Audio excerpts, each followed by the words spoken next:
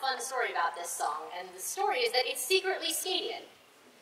I heard this song at a Bieiris Bardic, thought it was from a mundane performer, sang it at an Avicall Bardic, and Avicall said, no, wait a second, that's Mistress Bieiris de Romans, she's one of ours. So, this is It All Winds Up in the Glass by Mistress Bieiris de Romans, mundanely known as Vanessa Cardui. There's wood on the fire and food on the table, and blessings are heaped on our heads. The sun has gone down, but he'll join us again before anyone goes to their beds. Some say this life is a passing distraction, and real life comes after you're dead. I say as long as there's plenty of need, then this world is all that we need, and this world is all that we need. So let's drink to the sun, more faithful a lover than any you'll find in this world. And let's drink to the honey bee buzzing, we alchemist spinning that love into gold. Drink to the trees in our orchards that shower their dawn-colored fruits on the grass.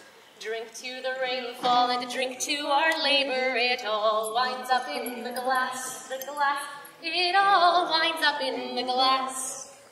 We're nearly done tuning our harps and our fiddles, and then let the dancing begin. The air is still warm, so let's open the doors and let neighbors and travelers in. Some say that life is resisting temptation and love is a lesson in sin.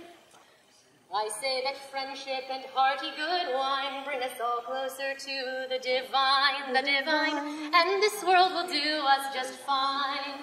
So let's drink to the sun, more faithful a lover than any you'll find in this world.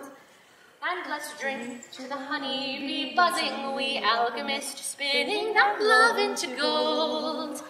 Drink to the trees in our orchards that shower their dawn-colored fruits on the grass. Drink to the rainfall and drink to our labor, it all winds up in the glass, it all winds up in the glass. And let's drink to the grapes in our vineyards and drink to the beast roasting over the fire. And let's drink to the cycles of death and renewal, and drink to the flames of desire. Drink to the trees that we planted ourselves that drop bright-colored fruits on the lawn, bursting with light that will run down the chins of our children long after we're gone, long after we've all